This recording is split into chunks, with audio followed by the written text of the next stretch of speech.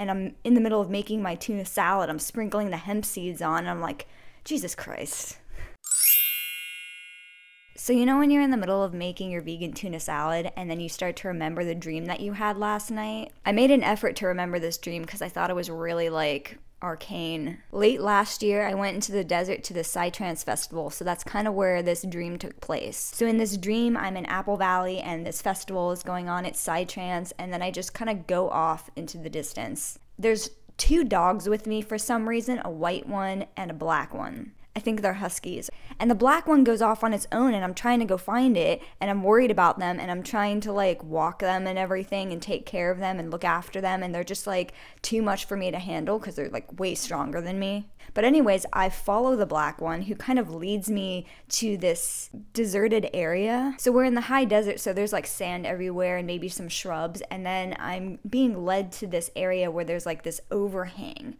And I go into this area and there's like beautiful red tapestries draped everywhere. But you know, they're like dusty with the sands of time. There's like red carpets. There's also light in this area, at least enough for me to see, but there's no windows. I think there might be candles or something, because there is a faint glow that's lighting up the area so that I can see what's in there. Sorry, my dreams can get really detailed. So being the curious person that I am, I went and I explored every little room. There wasn't a whole lot to it. There were like some pillows on the floor, there were the tapestries hanging from the tall walls, maybe some candles.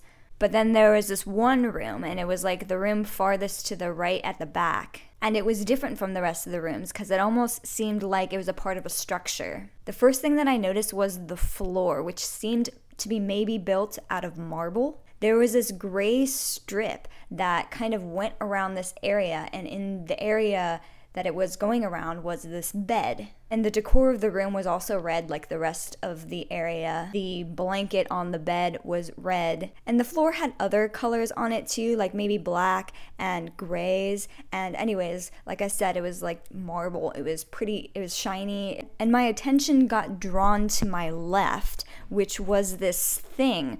How do I describe it? It was this thing, and it was spinning. It was like rotating. It was kind of almost like a story, like a story was being told. And there were just like these little panels that kept flipping, and I could like flip them, I guess, with my mind, flipping up and backwards, and they told a story if you went from one way to the other. I remember there were some words on it, or at least I think they were words, and there were pictures on the panels, and the pictures showed a dove. Now, I don't really remember what the story was telling. I remember that like I was discussing it with somebody who was there with me, and I think it had something to do with Jesus.